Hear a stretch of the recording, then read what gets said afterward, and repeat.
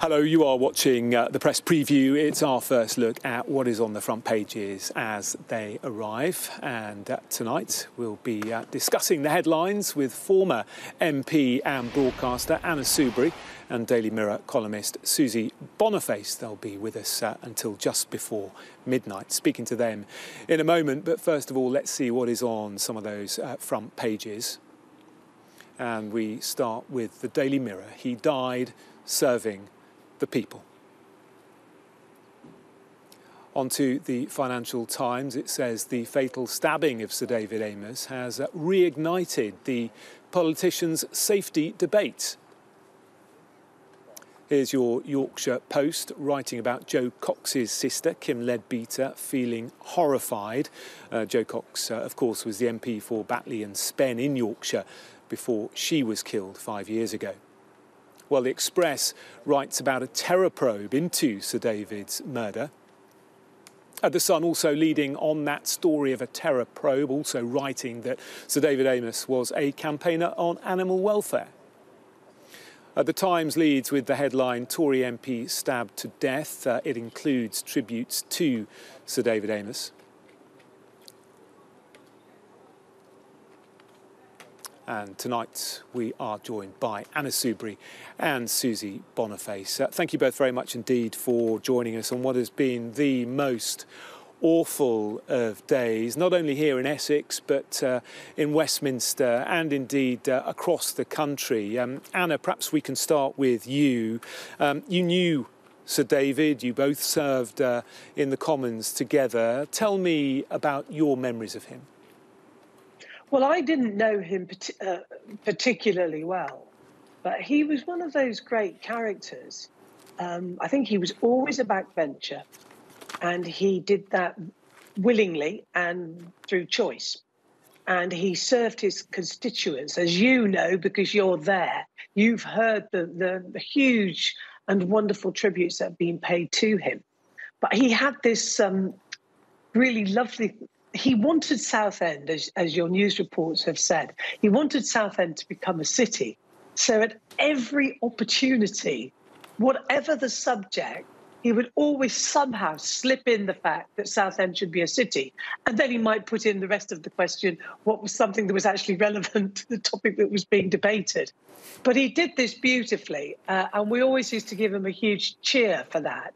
So I think he was a fabulous example of a first-class constituency MP, and he was also a very nice man, very decent man, and a very happy man.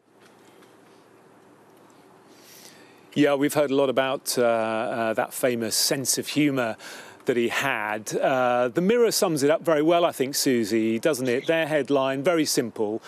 He died serving the people, and that really was what he was all about. 4 decades almost of serving the good people of this part of Essex. Yeah, and if you're not a Westminster watcher or a Southend resident, David Amess and what he's achieved in those 40-odd years is probably, something that hasn't crossed your radar until tonight. And a lot of us have sadly learned more about him since he's died.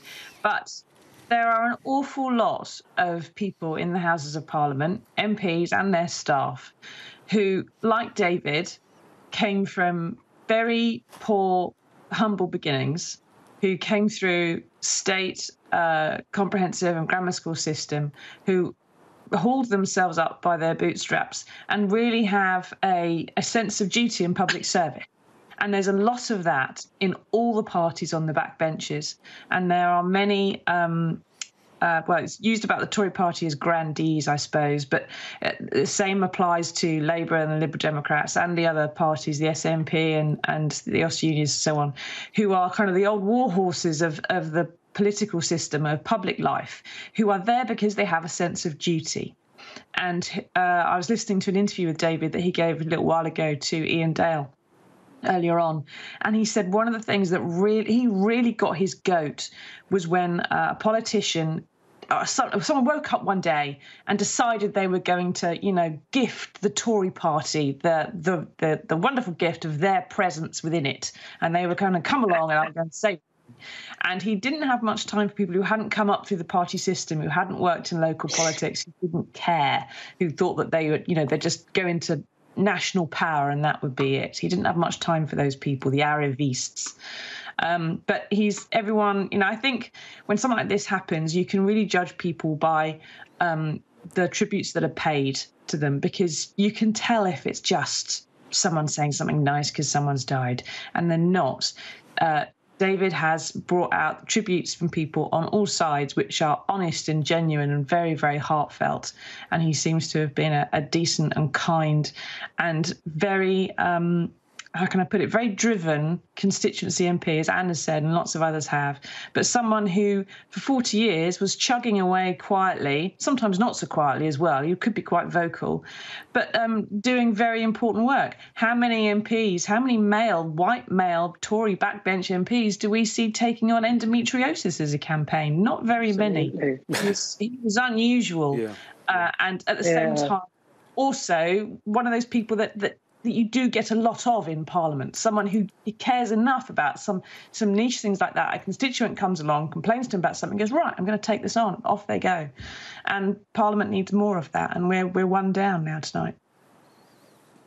Yeah, well said. We spoke to a priest today, also a head teacher, and both made the point that if they had an issue they needed taking up in Westminster, they could ring him, and they knew that he would make good on that. Let's have a look at the front of the FT, Anna. Fatal stabbing of Tory MP Amos reignites politicians' safety debate. And I know during your time as an MP, you suffered horrific abuse, and at times I'm sure were concerned about your safety. When you heard this news at lunchtime today, what went through your mind? It will have shocked everybody, and rightly so, and it would bring into sharp focus the lives that MPs, the majority of them, live, which is that you want to be out and about, you want to be meeting your constituents, you don't not want to meet them. And I mean, I used to do, and I'm not alone in this, and actually David, who we are right to pay tribute to, but he's not unique. The work that he did, the way he operated as a member of Parliament is not unique. There's lots of MPs doing exactly that. And if you like, nationally, you don't hear about it, but locally people know how hard their MP will work and have that access to them. But I mean, for example, I used to do a bit like David seemed to have been doing, a sort of a drop-in type surgery. And I used to do this thing called Meet the Team, and I'd have my councillors there, whatever their political parties were.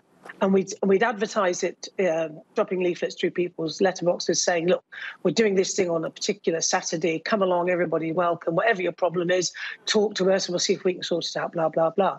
And you can bet your life that after Joe Cox was murdered, that stopped. I think I stopped that pretty much. I know I certainly stopped it because it was just... It would have been reckless to have continued to do it. And I don't want to put my situation into David's. I mean, what happened to me and others, but it was at a particular time. I'm very happy to talk about MP safety, but I think that was a particularly dreadful time in British politics, and it all got covered with Brexit. And so we didn't actually debate some of the things that we should have been debating, which was about the safety of MPs and which was also about the fact that it just seemed to be completely acceptable to issue death threats to members of Parliament, to slag us all off, to call us names. And if you like, that the whole tone and quality of debate absolutely went through the floor and right through into the gutter in our country. And I'm going to want to believe that that's begun to change. But that doesn't mean to say that there isn't a real and genuine concern amongst MPs and particularly their families about the safety of that member of Parliament. Yeah, and our thoughts, of course, tonight with Sir David's wife and his 5 children. Some of what you were saying actually reflected in the Yorkshire Post, their front page. MPs killing is attack on democracy. They've spoken, like we have, to Joe Cox's sister. And Susie, when it comes to democracy, when it comes to the importance of this cornerstone of democracy, if you like, this chance for people to meet their MPs MP face to face. How do we keep that, but also maintain the safety of MPs? It's very difficult. Well, one of the things that Kim Leadbeater mentions in there is that her partner came home today and heard the news and said, I don't want you to be doing this. I don't want you to be doing this job anymore. And I'm sure that there are MPs' partners and spouses and children and parents up and down the country who have had the same conversation with their MP family member tonight as they would have done in 2016 when Joe died. And one thing I'd take some exception to, and the thing that Anna said, was that she was talking about what happened to her in the past tense. And I appreciate Anna's situation has kind of ended a bit in terms of what happened to her. But I'm sure when she comes on programmes like this, Anna will still be getting social media threats and unpleasantness.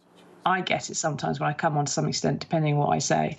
And unfortunately, we seem to live in a time when the normal debate about whether we do things this way or that way, whether it's right or wrong, has stopped being logical and about decency or morality, and it's started being emotional, and it's tribal, and it's, do I do this because it's with my gut and it's not with my head?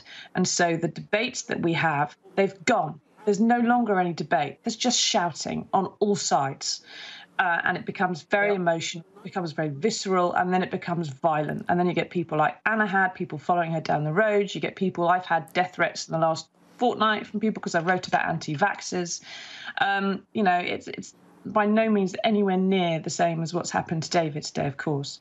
But we seem to live in a situation, and I know Sky presenters get this as well, where people do feel it is all right to threaten, to send absolute abuse. Women get a different kind of abuse to the men, but men still get it too. And part of that problem, I think, is because of the algorithms that run our lives now. You know, it's not just on Twitter and Facebook, but on Netflix as well. If you watch one film one night, they want you to watch the same kind of film the next night, the next night, the next night. They keep suggesting things to you you've already liked once. And if that happens with news, and it happens with politics, it happens with your films, then before you know it, you're down a rabbit hole where everything is exactly the same. And we need to change that algorithm on social media. Just that one little tweak, I think, would improve things. And it does seem, doesn't it? Sorry to interrupt, Susie. We're just coming up to the break. But Anna, I just wanted to make the point that it does seem, doesn't it, that Sir David almost wasn't part of this sort of toxic nature of Westminster. He managed to rise above that. And as a result, he kept being voted back in. Yes, I don't...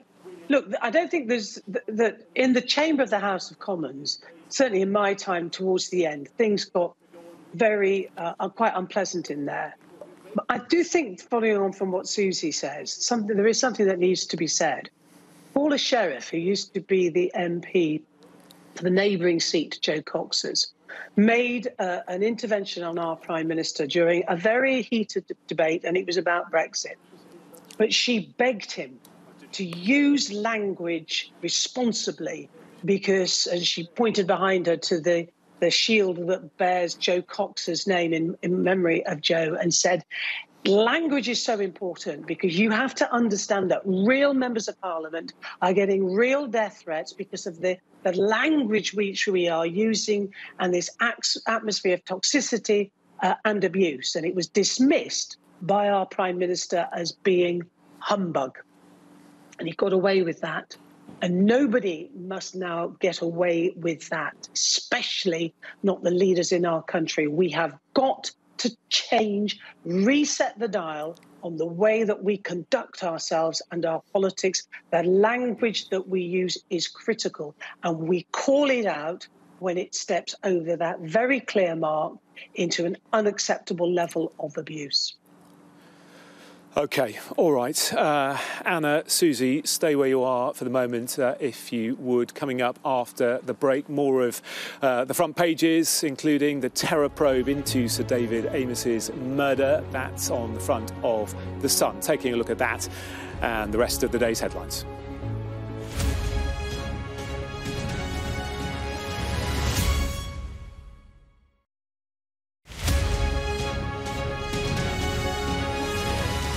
remember, I was born 8 years after independence, and India was still trying to figure out who it was and trying to figure out the role of women in society. So I think as a society, it was very conservative as it relates to women, as it related to women. But in my family, the men in our family basically said, we want the women to dream, we want them to soar, do whatever they want. And my poor mother, who was bound by social norms but still wanted her kids to soar, had one foot on the brake and one foot on the accelerator. And the combination of my grandfather, father, and my mother were 3 feet on the brake, on the accelerator, and 1 foot on the brake. And that's why we were allowed to do whatever we did. I think that almost all of corporate America, lacked diversity because there weren't enough diverse people who'd come in and risen in companies. They went out of their way to make me feel welcome, starting with the CEO and every executive. They were determined to make sure that I had the support, I had the developmental opportunities and the stretch assignments to thrive in PepsiCo. And I'm, very grateful to what they did because, when you're in such a senior position in a large company and you're so different, it's tough to assimilate. But they made it a point to make sure that they gave me a helping hand. Well, two things that happened. One is when I looked at the big mega trends that were going to impact the consumer industry and food and beverage companies in particular, I realized that there were multiple steps we had to take to future-proof the company. And one was the trend towards health and wellness. It was very important that we transform the company to meet the changing consumer and to meet the changing environmental requirements of businesses. But more importantly, a more immediate manifestation of that behavior was when a young kid came to a birthday party and she was dying to drink Pepsi, but she said, I've got to call and get permission from my mother to have Pepsi. That hit me because it said, not only is this trend something that's happening over the next decade, it's actually begun to accelerate now. And for me to make sure that our company stayed incredibly successful, I had to future-proof this company by transforming our portfolio into offering a range of products that were good for you, better for you, and fun for you. So therein started the big transformation of the portfolio.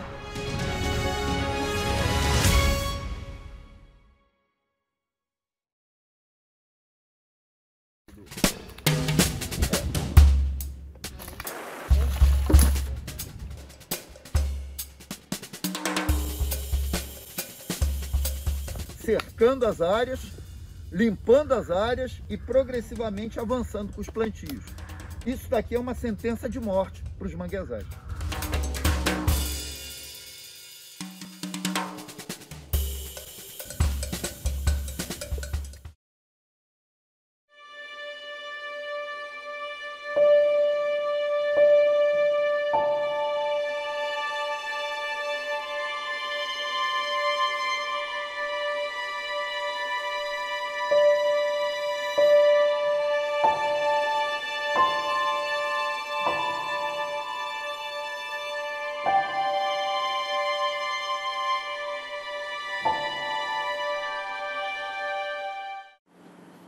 Hello again, welcome back to part 2 of the press preview. Anna and Susie still with me. Let's just have a quick look at some of the other front pages. The Sun, MP murder terror probe is their headline. Also The Guardian, Tory MP stabbed to death at constituency meeting.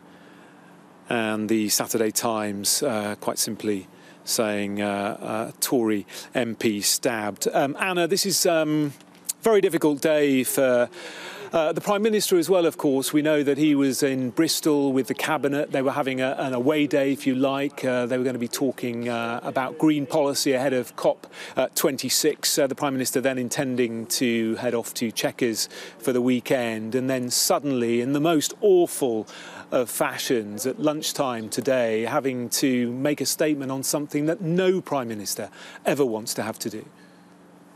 No, absolutely. And it will have touched the hearts of every member of Parliament. And I noticed that Priti Patel is having urgent discussions with the Met, other police parts of the police force, to discuss the safety of members of Parliament. And I would imagine that on Monday, obviously people will be talking about this terrible tragedy and David's death.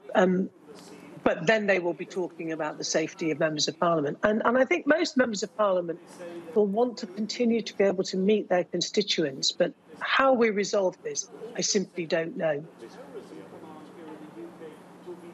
Yeah, it's going to be a difficult day on Monday, isn't it, when MPs return to the House, not only mourning Sir David Amess, but also James Brokenshire, who sadly died from cancer a short time ago. And Susie, just a final thought from you, an investigation obviously underway. Where do we go from here, do you think? Well, the suspect that's been arrested has been arrested under anti-terror legislation. And that doesn't mean anything particular at this stage.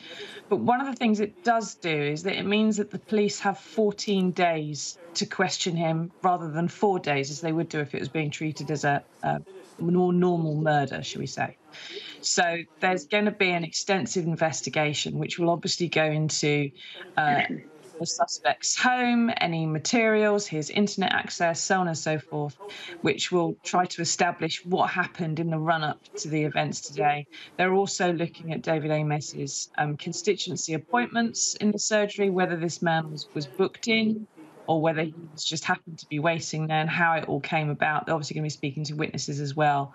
There doesn't appear to have been any slogan shouted or anything like that at the time of the death so far, as we know at the moment. So that's yet to proceed. It's worth remembering as well, though, that when Joe Cox was murdered in 2016, the man responsible for that was also investigated in the initial stages by local anti-terror police in West Yorkshire, and that his case was handled under terrorism procedures. Susie, I'm so sorry. I'm going to have to interrupt. We are out of time.